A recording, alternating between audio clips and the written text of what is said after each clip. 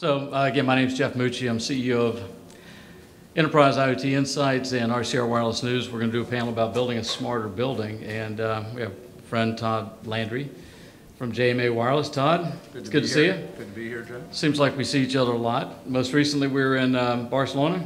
That's right. And you had these waste cans, trash bins in your booth, which was really big trash cans. That's right. What was that all about? And what is a wireless infrastructure company doing with trash cans in our booth at Mobile World Congress in Barcelona?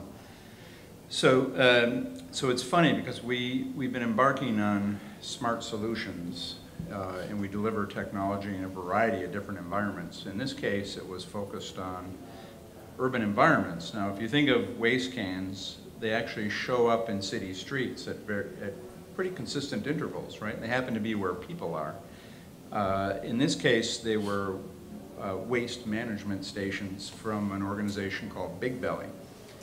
We partnered with Big Belly because in our stand at the show, right next to the waste station, was an equipment cabinet. Now, the benefit of the equipment cabinet, and what we often don't talk about in IoT and smart stuff, is how do you actually get it in the places that you need to have it in, right? And in this case, what we were showcasing at this event is how a range of different technologies could be located in street furniture at intervals on the city streets. So in the most basic sense, I've got cellular amplifiers that we showcase mounted in there. They can drive local antennas on a mast right off the Big Belly, or they can micro-trench over to a light post and have cellular off of there. But it also becomes a place for a range of different sensors, whether they're gunshot sensors, camera-type devices, beacon-type devices for location, or even advertising. So that was really a part of our initiative that we've been starting for kind of smart urban solutions. Mm-hmm. So how far away are we from commercialization of Big Belly? So the Big Belly product as a waste station is deployed in some 50 countries today. If you look for it, you'll probably see it, but normally we don't go looking for waste stations. You will, trust me, the next time you walk down the streets of Austin, you'll see some Big Bellies mounted there. Now, we're a matter of months away from running the first pilots and deployments in major U.S. cities of these stations with wireless equipment in. Which means that we can deploy wireless equipment in locations, again, where it disappears.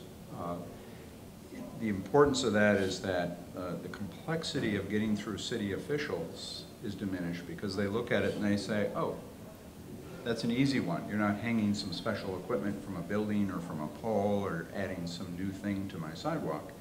So we'll be deploying that here and running the first pilots here in the next couple of months.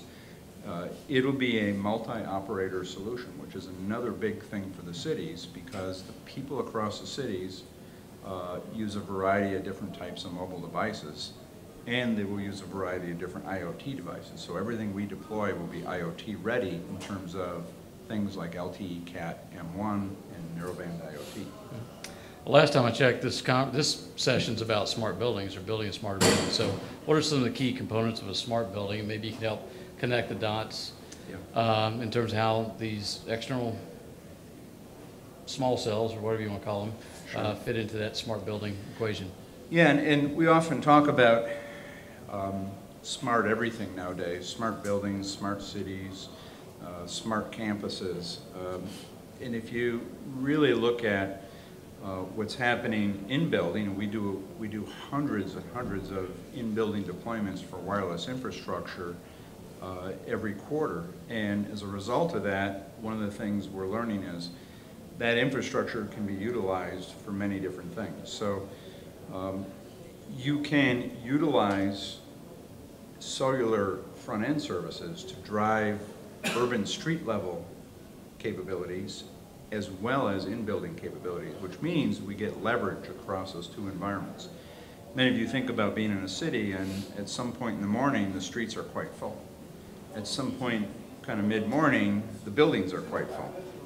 lunchtime, the streets are quite full. So you have a lot of elasticity that happens. So we're really designing our systems to leverage common infrastructure and be more elastic between these two. Now, when we go in building, one of the things we've been talking a lot are things like heterogeneous powered optical networks, HPON, right? A four-letter term we invented really to talk about common infrastructure that goes to different service nodes inside of these buildings. And those service nodes can not only be deployment points for cellular coverage, but they can also be access points or service points for IoT gateways. They can be access points for security cameras. They can be access points for other forms of IP or PoE type connected devices. So more and more this stuff is coming together as a heterogeneous solution inside these buildings, and we're taking on more and more of that every day. So people have been talking about smart buildings forever. You know, 2 decades ago, I worked with a group that we provided in-building communication services. It was ironically, the old IBM shared computing business, and 100 million square feet across the country. The PCs destroyed that compute business, but fundamentally we're coming right back to intelligent building systems. And my question is, what role will this connectivity and this leverageability play into an intelligent building system? Yeah, we heard, you know, earlier today discussions about mobile edge computing. You know, we live in an industry that talks about everything going to the cloud. If you live in the cellular wireless infrastructure, a lot of discussion today about something called CRAN, centralized or cloud-based RAN technology. As we move towards things like 5G, and we move towards the desire to get intelligence out of the network, you have to get some level of intelligence out to the edges. So, you know, similar to the world's, the winds of shift from personal computing to centralized computing, I think we're seeing the same thing in the mobile infrastructure where, you know, I think the observation this morning from Intel was correct, in that we're going to see the need for that computing to move towards the edge. Now, to add to that, one of the things, as we're talking about computing, one of the interesting things that's really occurring in the mobile industry, and maybe it's the last part of the evolutionary process, because we saw other technology industries make their way to software. We're now seeing the mobile industry and its core infrastructure really making its move to an all software and virtualized infrastructure, which good reason why someone like Intel is very much involved in this. So what you're going to see is software-based infrastructure start to supplant hardware in the core, and that's going to move its way out to the edges to create this edge intelligence. Edge intelligence feeding really the IoT world, because at the end of the day, the value of IoT is in the knowledge or the data, right? That's the real goal that we want to get out of it, I think. So. Well, the data is key. The question is, how do you consolidate data? How do you capture the data? So when you've got thousands of different types of devices, you've got multiple ways to connect. How do you see these things converging such that a building owner or a property management company or even a carrier can start making intelligent decisions about how to capture the data when you've got all that disparity amongst your infrastructure? Yeah, no, and Jeff, we were talking earlier, I was saying, you know, your event here this year is almost a bit of a melting pot. We attend a lot of events through the years, and a lot of them are focused on what we'd call the plumbing side of the wireless infrastructure. But if you look around this event, you know, you have a very interesting mix. We now have people from smart buildings, application infrastructure, down through the wireless connectivity side, down into the device side. And I think, you know, what's going to happen is I think the industry is going to go through a cycle of some consolidation. We've got millions of different devices out there. We've got multiple forms of wireless connectivity, arguably some of it competing for the space. We've got new standards emerging that will leverage, in much of the case, pre-existing infrastructure to enable IoT device connectivity. I think it's going to be a little while before we can really point to something. And I would suggest that, you know, as leaders in the industry, we start to come together and help shape a framework for our target collective customers, the enterprise, so that they can rely on some kind of framework to point to and say, these vendors fit into that framework. So building owners and property managers, what I'll call the institutional guys that own mass majority the multi-tenant apartments, industrial, office, et cetera, they have not been the fastest technology adopters in the world. So given the increased complexity that IoT brings, what advice do you give building owners about how to make technology decisions? And you're saying we have some time? I got about the 2 or 3 key points that they need to be thinking about. Well, the you know, I think for building owners, I think they need to be looking at the end of the day, what are they solving that's going to create more efficiencies with the technology? You know, we live in a world where there's often a lot of technology searching for a home, right? And I'm sure in our IoT industry, we'll be able to surface some of those, which were neat technologies, just kind of surfing for a home. But if I were in charge of running a series of buildings, I'd really be looking at what are the automation systems that are going to make the building more efficient? Where do I get the most gain back? And why is putting something inside that building that is IoT-centric going to help me create greater efficiencies? You really need to look at the whole business case for why these things make sense. The other thing I guess I'd have them look at is if you're going to put infrastructure in, you need to consider the same infrastructure that supports tenants and their mobile devices, and how can that be leveraged with forthcoming intelligent wireless devices that are going to be either within the tenants or within part of the building. And you're going to get economies of scale there. And that's kind of how our industry is coming together on the wireless connectivity side, really the benefit of economies of scale by common infrastructure. Well, I want to talk about security in a minute, but I want to come back to that question. You know, for 5 years, up until this year, DAS was a big topic.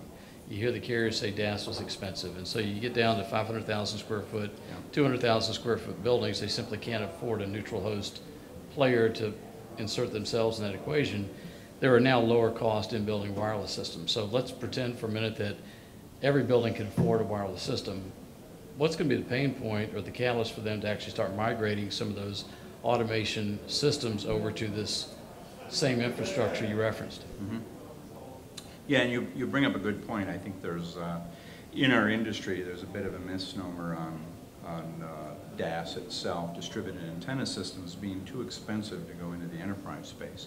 Now, I think a lot of that was weighted on the fact that you had large-scale, multi-band, meaning that environments that covered many different protocols in the wireless industry, multiple operators, being contrasted and compared to devices we know as small cells, which are single carrier, 1 or 2 LTE only bands.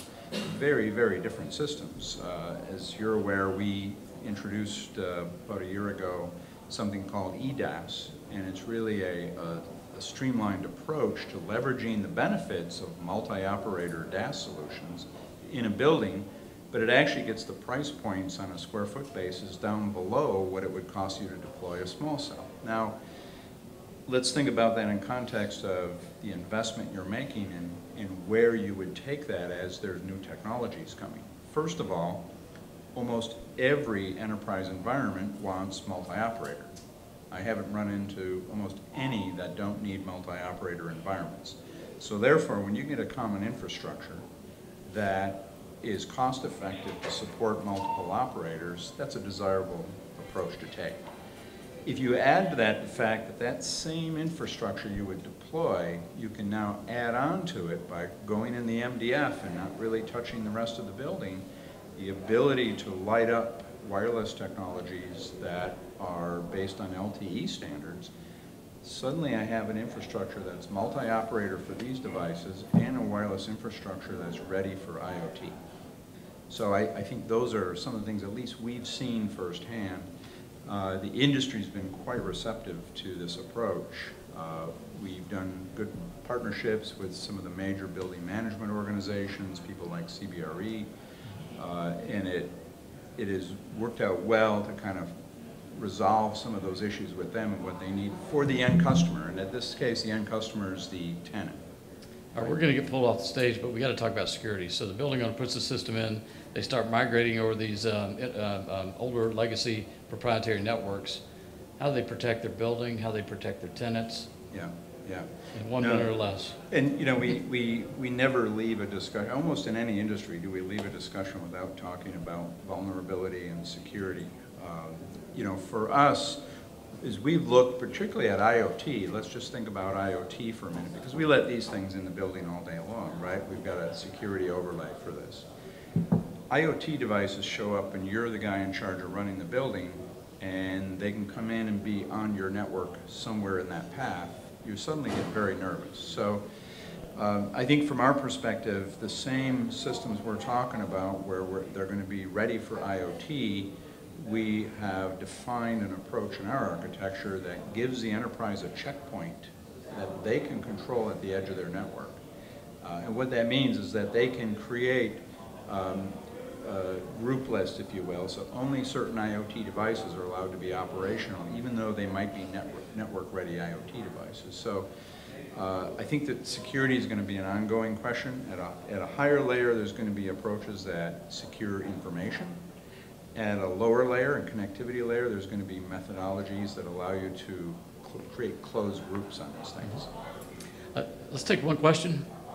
Anybody have a question before we break off? Right here. Yeah, when you talk about the edge, you start talking about a lot of complexity. You mean the edge of the network, or the network is the... Well, where is the edge, right? Is it foggy? So in terms of complexity, depending on the building you go into, many of them have a data center. That data center might be at the tenant level, many floors in a building. It might be a tenant that runs and owns the whole building, and they've got a data center in the basement. That could be the edge right there, right? It really depends on what you're doing. Now, in the same token, the edge could be a kilometer away in a centralized data center in a city that serves many small buildings. The reason for the edge is really the big question we all have to look at. The reason for the edge is to either, one, expose certain intelligence that that particular enterprise can utilize to their benefit, or two, eliminate latency, because in certain technologies like LTE, and in particular in 5G, the latency from end to end gets pretty tight, right? And you want that to get good control. So you have to move things to the edge to achieve that goal. So I think that edge is a little foggy, but it's certainly closer than in a regional area that's hundreds of kilometers. Has anybody tried to put together that into a standard definition? I think the closest is probably what's been done under mobile edge computing, MEC. Yeah. Okay. Todd, thanks for your time. Thanks, Jeff. As always. Always good to see you. Well, thank you very much.